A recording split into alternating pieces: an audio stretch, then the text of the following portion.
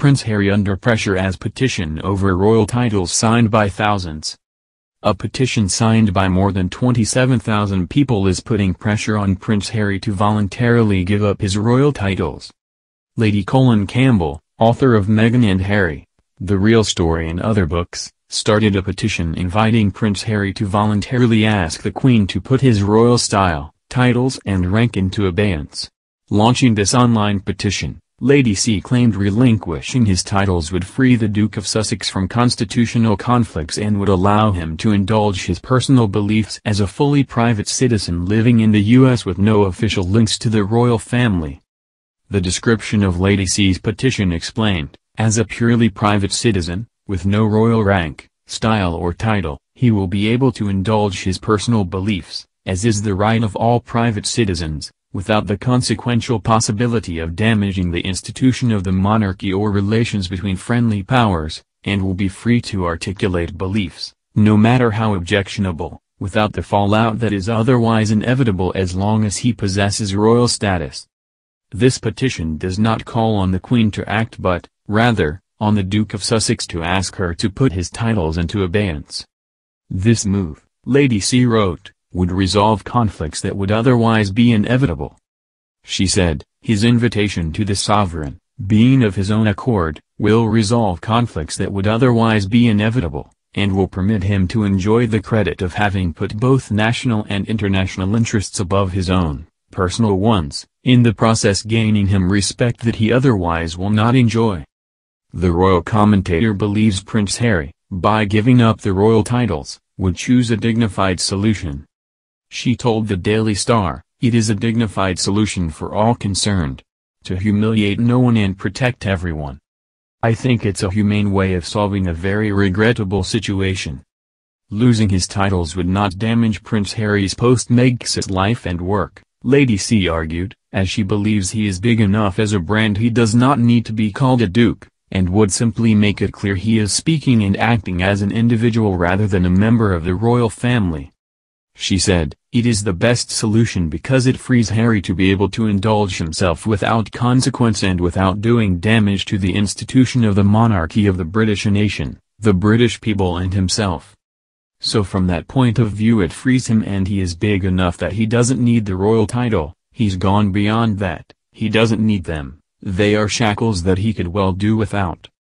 He doesn't need them, he is too big for them now." Prince Harry and Meghan officially stepped down as senior royals at the end of March 2020. While they can no longer represent the Queen and the Crown with royal duties and visits and return their royal and military patronages, they have retained their full titles. However, prior to stepping down, they were asked not to use their Her Royal Highness, HRH, styles, and have abided by this demand. Over the past few months, Prince Harry and Meghan spoke publicly about their mental health, their life as members of the royal family and their struggles within the palace. During their landmark interview with Oprah Winfrey first aired in March, Prince Harry said he decided to leave the firm as a senior royal because of a lack of understanding and lack of support. More recently, the Duke of Sussex accused members of the firm of total neglect when he and Meghan asked for help in the wake of intense online abuse. Harry launched this accusation during the docuseries The Me You Can't See, which was released on Apple TV+ earlier this month. During an episode of the podcast Armchair Expert, he spoke about the U.S. Constitution's First Amendment while he was discussing the media feeding frenzy, saying it was bonkers, a remark which attracted the criticism of several Americans, including Texas Senator Ted Cruz. In the run-up to last year's presidential election in the U.S., Meghan and Harry had spoken about the importance of voting and rejecting misinformation and online hate.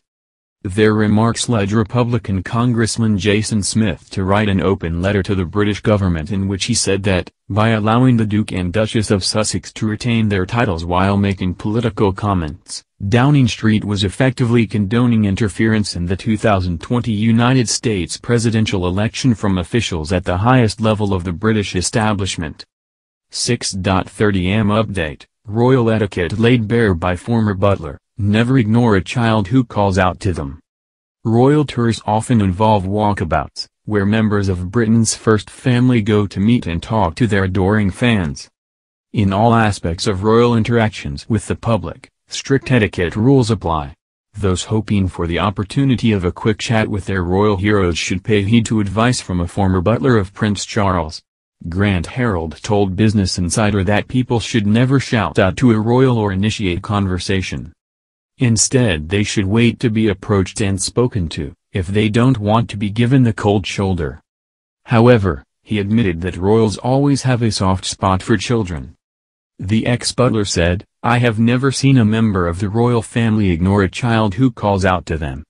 4.10am update, U.S. backlash against doll Harry as Americans grow fed up of Duke's endless revelations. Americans are becoming fed up and tired of Prince Harry's relentless revelations about the royal family, according to a royal expert. There is a growing backlash against Prince Harry in the U.S. following a spate of U.S. media appearances. Talk radio royal correspondent Rupert Bell revealed that Americans are fed up with Harry endlessly complaining when he has more money than he knows what to do with. This comes as the Duke of Sussex again spoke with Oprah Winfrey in a follow-up to his Apple TV show on mental health. Talk radio host James Max suggested that there are only so many interviews you can do with Oprah before it becomes tedious and dull. 2.48am update, Camilla secretly reveled in Megxit drama before Meghan and Harry escalated claims. Camilla was said to be secretly reveling in the drama of Megxit before Prince Harry and Meghan Markle escalated proceedings with their explosive claims about the royal family. The Duchess of Cornwall has remained tight-lipped about Prince Harry and Meghan Markle ever since the Sussexes stepped down from royal life. But Camilla no doubt supports her husband, Prince Charles, in his feelings of bewilderment over his son's repeated jibes at the royal family. The Duke of Sussex recently claimed that his childhood suffered as a result of the scars Charles bore from the way the Queen and Prince Philip brought him up. When Meghan and Harry first announced their departure from the royal family in January 2020, a royal source told Radar Online that Camilla had secretly reveled in the drama. 1.00am update, Queen hurt and angry as Harry continues to speak about private lives of royal family. Queen Elizabeth II and the royal family are hurt and angry by Prince Harry's comments about their private lives, a royal expert has claimed. The Queen, 95, has remained silent following numerous attacks from Prince Harry as royal expert Katie Nicholl claimed Brits are frustrated at the royal for his indirect criticisms of the royal family. The Duke of Sussex, 36, spoke in detail about his history of trauma and anxiety in the Me You Can't See, on Apple TV+. Harry accused the royal family of total neglect in the mental health documentary series with Oprah Winfrey. Speaking to Entertainment Tonight, Ms. Nicholl said, "I absolutely know that it is the case that Prince Harry is committed to raising awareness about mental health. He and Meghan have made this one of the raison d'etre." Presenter Hallie Stevens added, "A source tells ET that the royal family remains hurt and angry as Harry continues to speak about private matters publicly." 12.10am update, Prince Harry and Meghan left royal family for same reason the Duke split from exes. Prince Harry's prior relationships may have signaled the royal's departure from the royal family, a commentator has claimed. Prince Harry, 36, dated Cressida Benez and Chelsea Davy before marrying Meghan Markle, 39. Speaking to Channel 5 documentary Harry and Meghan, 3 Troubled Years, Viscountess Hinchinbrook Julie Montagu said the two girlfriends did not want to marry into the royal family. She questioned whether their reasons for not wanting to be tied to the royal are the same as Harry and Meghan's for leaving in March last year. Ms. Montagu said, "We know that Meghan and Harry's relationship was somewhat of a whirlwind relationship. But if you look back at Harry's prior relationships, neither of those girls wanted to commit, and now you're wondering, is that the exact same reason that Harry and Meghan have now left? Because of these exact reasons these two prior girlfriends did not want to marry into the royal family." 10.41pm update, Princess Diana's friend spots pioneering similarities with Meghan Markle. Vocal coach Stuart Pearce, who trained Diana for her public engagements, spotted many similarities between Meghan and Diana. He said the first similarity is that both women set out to speak her truth, with Diana in the Martin Bashir Panorama interview and Meghan in the Oprah Winfrey interview. He told The Sun, "Diana was decades ahead of her time. She changed the world with hope, empowerment, kindness, and authenticity." He added those qualities are something he sees in the Duchess of Sussex as well. 9:15 p.m. update, Prince Harry torn apart over wrong claim about brother William, doesn't feel trapped. Royal author Penny Junor, who wrote Prince William, the Man Who Will Be King, has since disputed Harry's claims, as she said William is unlikely to feel trapped as he is embracing his role as future king. She told The Sun, "Harry is absolutely wrong. I don't think William feels trapped at all. I think he absolutely gets what his destiny is and he is embracing it. He is modeling himself on his grandmother the Queen."